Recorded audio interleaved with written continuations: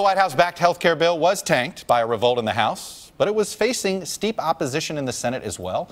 Senator Mike Lee of Utah and Congressman Charlie Dent of Pennsylvania are about as far apart on the Republican ideological spectrum as you can get. But one thing they both agreed on, they weren't going to vote for this bill as it was written. And they both join me now together. Gentlemen, welcome. Senator Lee, let me start with you.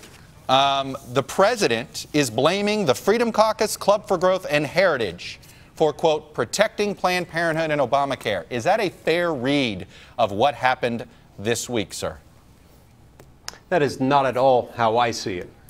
This bill didn't pass because it didn't deal with the most fundamental flaw in Obamacare, the part of Obamacare that has made health care unacceptable and unaffordable. Until we get a bill that actually brings down the cost of health care for hardworking Americans, we're not going to get something that passes. Congressman Dent, do you pin the blame? Some people pin the blame on the moderates. In fact, you just heard Mick Mulvaney say it wasn't just the Freedom Caucus, the moderates helped tank this too. The president is blaming the Freedom Caucus. What say you? Well, I tend to agree with the president on that point. Hey, let's be very honest about this. A lot of the concessions that the White House was making at the end of this process were to try to appease and placate the hard right on essential health benefits and other issues, all to placate people who are not going to vote for the bill anyway. And by doing that, they ended up alienating more people on the center right or moderates. That was really what happened. The bottom line, Chuck, is in order to reform health care in this country, we're going to have to do it in a durable, sustainable way and in a bipartisan manner. We, as Republicans, should not make the same mistakes that the Democrats did in 2010 by muscling that law through. I voted against it. They muscled it through. We, the Republicans, are attempting to make the same mistake. We need to do this in a durable, bipartisan, sustainable way. Before I go back to Senator Lee, Congressman, I want to ask you to respond to something that is in the New York Times Magazine this morning.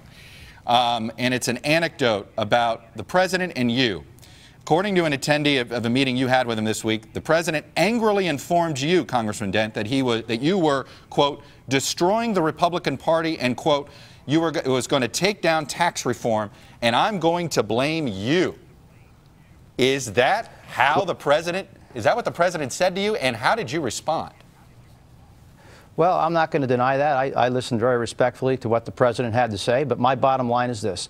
This discussion has been far too much about artificial timelines, arbitrary deadlines, all to affect the baseline on tax reform. This conversation should be more about the people whose lives are going to be impacted by our decisions on their health care. We did not have enough of a substantive discussion. I'm holding up a plan from Republican governors from expansion states like mine, Kasich, Snyder, Sandoval, Hutchinson. They wanted to be part of this process. They were not brought in. I mean, those kinds of issues were very important to me and to the people I represent, and frankly to a lot of the members of Congress who are part of our center-right group, the Tuesday group. We're very concerned about the Medicaid changes, and so, yeah, I can hold my ground. Senator Lee, you heard Mick Mulvaney said they're moving on. You heard the president said he's glad health care is behind him. First of all, what say you? Is health care behind you? Absolutely not. Look, Republicans have been campaigning for 7 years on repealing Obamacare. We need to do that. We need to do that very thing. We need to get back to the table and get people negotiating. Look, as a whole lot of people said just the other day, as Paul Ryan himself said when this bill was going down the tubes, he said we came so close. And he's right. They were not far away from a deal. They could have gotten to a deal. There were a few things they could have added to the bill that could have brought enough people into the bill to vote for it so that it would have passed. This is part of the legislative process. The process has to be allowed to play itself out. And as you pointed out, devoting 17 legislative days to a bill and then walking away from it because it hasn't passed within 17 legislative days makes no sense, especially when this is something that we've been campaigning on for 7 years, and the American people are hurting. Hardworking middle-class Americans across this country are unable to afford health care because of this bill. We've got to fix that. We've got to repeal it. Now that I have the two of you that represent the sort of the ideological poles of the Republican Party, I want to ask you both whether you agree with the following quote from a colleague of yours, Senator Lee. It's Bill Cassidy, Republican from Louisiana. He has his own health care bill. He said this, that now, quote, there's widespread recognition that the federal government, Congress, has created the right for every American to have health care. Essentially, Senator Lee, He is saying the debate's over about whether government should be involved with this or not, and now it's just time to design a law that acknowledges this right, that people have a right to health care, and the government's got to figure out how to do it for them. Do you concur with that? Insofar as he's talking about a federal right, rights are things the government can't do to you. Rights are not something that the government must do for you or provide for you. And insofar as he's suggesting that the federal government is the key, that an increased federal presence is somehow going to bring down the cost of health care, that's simply not true. And in fact, that's refuted abundantly by the last 7 years, by what's happened since Obamacare was passed, where this bill was passed and we brought the federal government into it with the promise that this would somehow make health care more affordable. It has had quite the opposite effect. Congressman Dent, I'm going to guess that you probably are in more agreement with Senator Cassidy. Well, I spoke with Senator Cassidy and Senator Collins at length.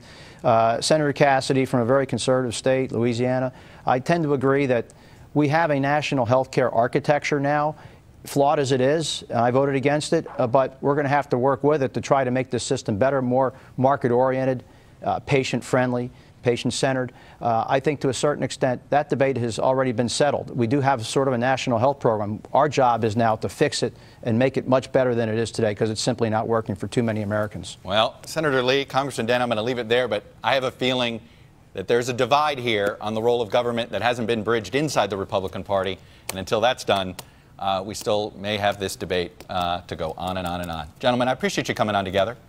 It's good to have you both. Hey, thanks so much, Jeff.